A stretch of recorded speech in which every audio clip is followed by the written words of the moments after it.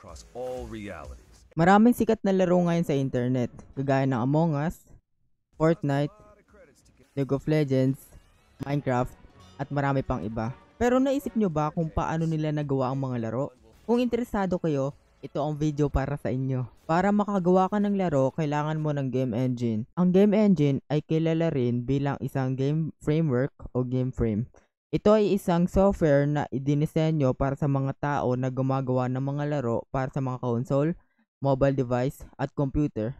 Maraming iba't ibang game engine dyan kagaya ng CryEngine, Unreal Engine, Unity, Havoc, at marami pang iba.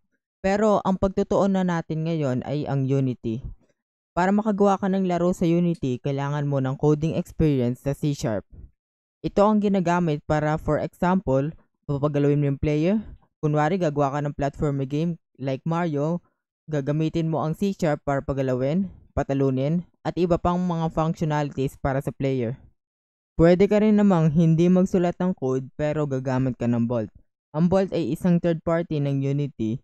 Gumagana ito sa pamamagitan ng visual scripting. Kung natanong nyo kung ano ang visual scripting ay isang paraan upang hindi ka na magsulat ng code. Imbes na magsulat ka ng code, ginagamitan ito ng graph.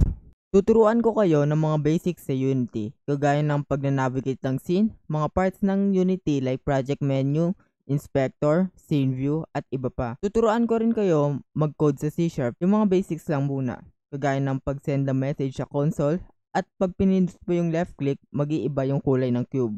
Bago tayo magpatuloy, kung hindi nyo pa nai-install yung Unity, i-download nyo muna. Kung hindi kayo marunong, maraming tutorial dyan kung paano i-install yung Unity at Visual Studio. Ang Visual Studio ay isang IDE kung saan natin isusulat ang mga code natin.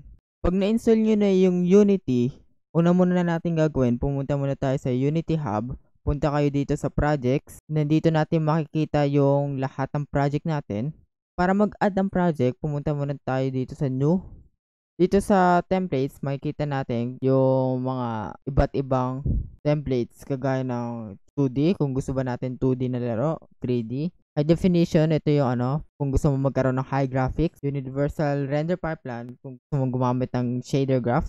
Pero dun muna tayo sa mga basics. Pipiliin natin yung 2D kasi gagawa tayo ng 2D na laro. Kung gusto nyong palitan ng pangalan yung project nyo, palitan nyo dito. At kung gusto nyo palitan yung lokasyon, pindutin nyo lang tong tatlong tuldok at ilagay nyo yung project file nyo kung saan nyo gusto ilagay. Pagkatapos, hit nyo create. Ako, naka-create na ako, kaya hindi ko na kailangan gawin. Pag nag-load na yung project nyo sa Unity, itong window na to ang makikita natin. Dito sa hierarchy, makikita natin kung ano yung nasa game natin. Meron akong camera sa laro, kaya makita ko dito sa hierarchy. Dito natin ilalagay kung gusto nating maglagay ng cube, mga objects. Sa project naman, dito natin makita lahat ng files natin. At sa inspector naman, pwede natin baguhin yung value ng object na napili natin. Kagaya nito, pag pinindot ko yung main camera, makita ko lahat ng components ng main camera. Kagaya ng position, pwede kong palitan yung position ng camera, rotation at scale. At dito naman sa camera settings, pwede ko rin palitan. Okay. Sa scene view, dito naman natin i-edit yung laro natin. Kunyari, itong camera. Pag pinindot natin, mas select yung camera. O kaya kung gusto nyong palitan yung position, makikita nyo itong arrow. Kung gusto nyong pataasin, o kaya pababain, i-hold nyo lang arrow, tapos drag nyo. O kaya sa left or right, ito naman sa x-axis, kundi yung red. At kung gusto nyo ibalik sa dati, pindutin nyo lang Ctrl Z. Ganito naman mag-navigate sa scene view. Pag hinold nyo yung middle click, yung scroll sa mouse nyo, pag hinold nyo yun at dinarag, pwede nyo i-move yung camera ng scene view. Hindi yung main camera, yung camera ng scene view. Pwede nyo i-move. Pag in-scroll nyo naman, makakontrol nyo yung zoom. At pag ni-right click nyo, ganun din mangyayari. Kung makikita nyo sa tabi ng scene view, dito sa taas, makikita nyo si game.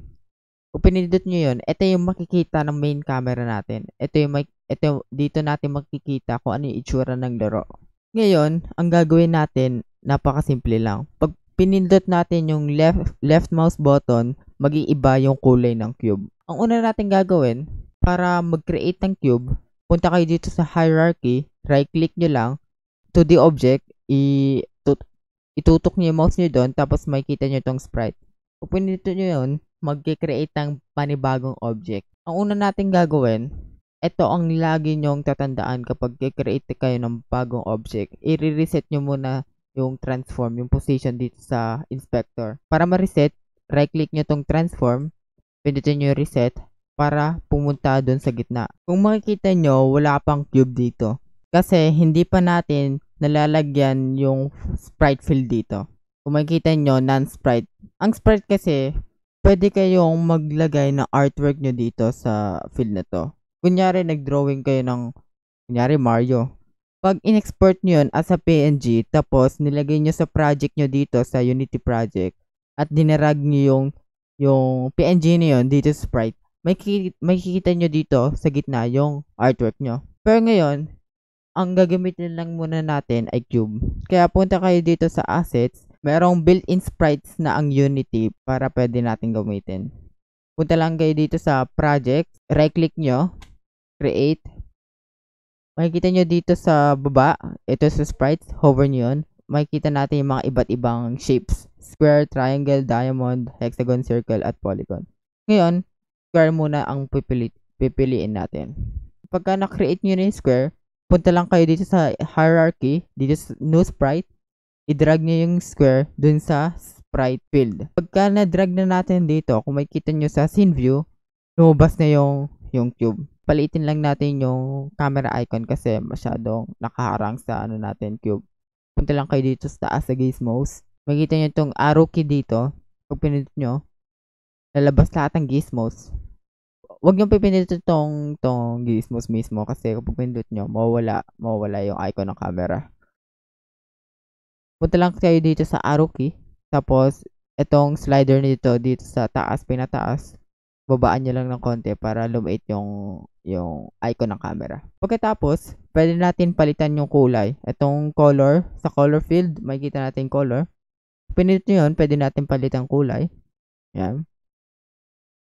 Sa script natin, ito yung kukontrolin natin para pag pinindot natin yung left click, magpapalit ng kulay. Ito yung kukontrolin natin. Mga basics lang muna tayo, kaya hindi muna natin pag-uusapan tong draw mode, mass interaction, at iba pa. Itong flip naman, makikita mo dito mayroong X at Y. Pag pinindot mo ang X, hindi natin makikita ngayon kasi napak-plane lang niya. Pero mag-flip siya, mag-mirror siya sa X. Pag sa Y naman, mag-mirror siya sa Y axis. Ngayon naman, ang gagawin natin, magagawa tayo ng C# script para kontrolin yung cube. So, punta kayo dito sa project. Dito sa project, right-click nyo ulit, create.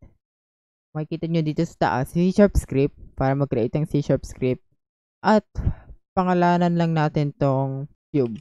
At kung gusto nyo nga pala palitan yung theme ng editor nyo, yung Unity editor. Sa akin kasi naka-dark theme ako. Kung naka-light theme sa inyo, kung gusto nyo palitan, punta lang kayo dito sa edit, preferences. Dito sa general, makikita nyo tong editor theme. Pwede nyo palitan dito. Pagka nag-compile na yung project nyo, malalaman nyo kapag nag-compile yung project dito sa bottom right dito. Meron kayo makikitang loading. Pagkatapos, buksan nyo lang yung cube script para mag-open sa Visual Studio. Pag in-open nyo to tapos hindi nagbukas yung Visual Studio nyo, kailangan nyo munang pumunta sa Edit, Preferences, dito sa External Tools, kailangan dito sa External Script Editor, piliin nyo Visual Studio Community.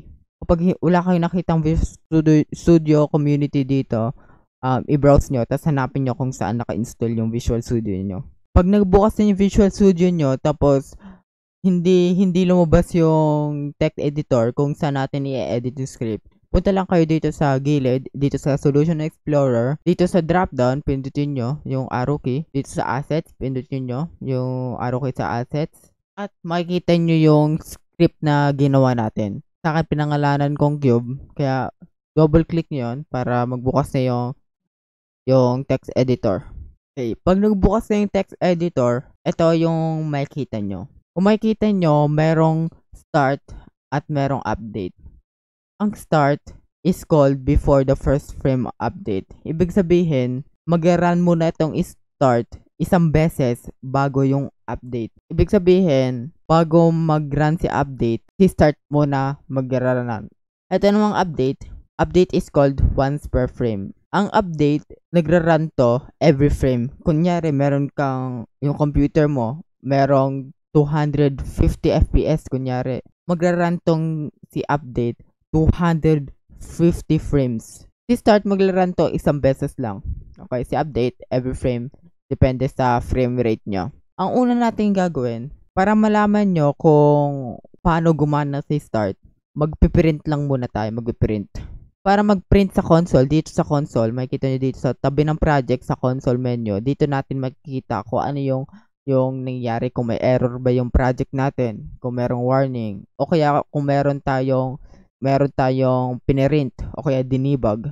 Para magawa natin yon, sulat lang natin debug dot, kailangan may data, log, parenthesis, ang didebug natin, start. That's semicolon. Ang ibig sabihin ng semicolon, itong symbol na to, ini-end natin yung line. Save nyo yung project, save nyo yung script, tapos punta kayo sa Unity. Hintayin lang natin mag-compile. Pagka nag-compile na, punta kayo dito sa console para makita nyo kung anong nangyayari, tapos play nyo. Pag na-play na natin, kung makikita nyo, wala tayong nakikitang debug dito sa sinulat natin, start. Wala tayong nakitang start dito. Kasi, hindi pa natin na ilalagay itong cube sa sprite. Kung makikita nyo. Kailangan, para mailagay natin tong script dun sa cube natin, pindutin nyo muna tong cube, i-rename muna natin cube para malaman natin na cube to. Yan. F2 nyo para ma-rename. Pindutin nyo tong cube, tapos i-drag nyo dun yung C# script. Yan. Pagkatapos nyo i-drag, i-play nyo ulit. Pagka-play natin, makikita nyo si start nag-run dito. Okay. Kung makikita nyo, isang beses lang siya nag-run kasi start, isang beses lang siya mag-run. Okay. Pag pinalitan naman natin tong debug.log, nilagay natin sa update, kinapi ko lang tong debug.log dito, tapos pinis ko dito sa update, Ctrl-C, Ctrl-V lang yon. Tapos papalitan ko tong update. Tingnan nyo naman ang mangyayari. Nagra-run siya every single frame. Depende sa frame rate nyo. Ngayon, alam na natin kung anong ginagawa nung start at update. Ngayon, ang gagawin natin, pag pinindot ko tong left click, kailangan mag-iba yung kulay ng cube. Okay, papalitan natin yung color dito sa sprite renderer. Paano natin gagawin yun sa code?